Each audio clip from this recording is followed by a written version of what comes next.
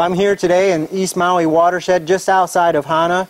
I'm here with Kanamo and Uncle Sam, who are with the Maui Invasive Species Committee, and we're now standing in the core infestation area of one of our worst weed types in Hawaii, the Miconia.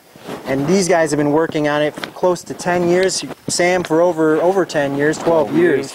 Yeah. And Kanamo, you've been here since 2001. And in this area, in this core infestation, there's been intensive management operations already over those 10 years where we've used aerial helicopter spraying and weed sweeps on the ground with you guys. And so if you could, kind of describe to me how you guys would tackle an area like this on the ground. Well, for me, when I first came in here and worked, and it was like, I look at the place, and every place you walk or look, it's all you see is Miconia.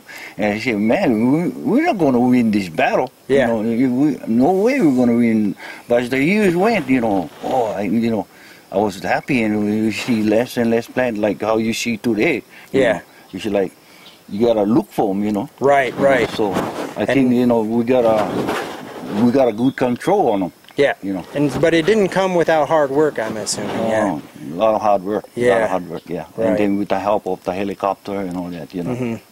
And even within this area, having it been so intensively managed, we still have to stay on top of it. If we stopped managing, what could happen? We'd go back to ground zero, possibly. Right. And so today, what I would like to try to find out is, for their operations, how we might be able to utilize herbicide ballistic technology in these efforts. Again, for the ground sweeps, being able to cover areas, from roadside upwards of 30 or 40 feet. If you have a line of sight to your target, can we use HBT to administer a lethal dose to these incipient plants that are continuing to be a real problem for you guys? And so part of it is going to be to find out how these projectiles work on the plant, because it is kind of a leggy plant, so and it's a soft tissue leaf. So we suspect that a projectile going 300 feet per second might be tough to get, but based on some of our early testing, it looks like we can at least make that work. And then the other part of the story is to find the right chemistry that would work on the plant. Currently, you guys are using Garlon 3A, and the projectiles we're using today is with the Mazapir. And so at the very least, we're going to find out if a Mazapir HBT will work on it, and then hopefully in the future be able to look at other chemistries that might also work for it. That's you, man. You're on the hunt.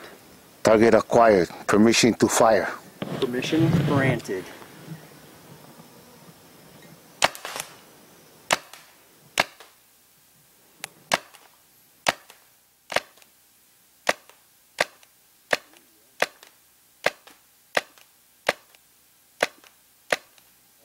So what you're going to see is one of the heavy saturation points of the target area, where you can see the water soaking and also some of the shrapnel from the capsule.